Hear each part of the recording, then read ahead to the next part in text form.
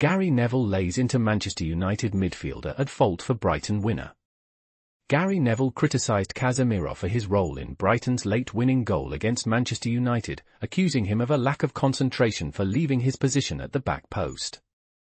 United suffered their first defeat of the season, losing 2-1 to Brighton. Neville claims this result put significant pressure on Erik early in the season, with Liverpool coming to Old Trafford next week. Please subscribe to my channel.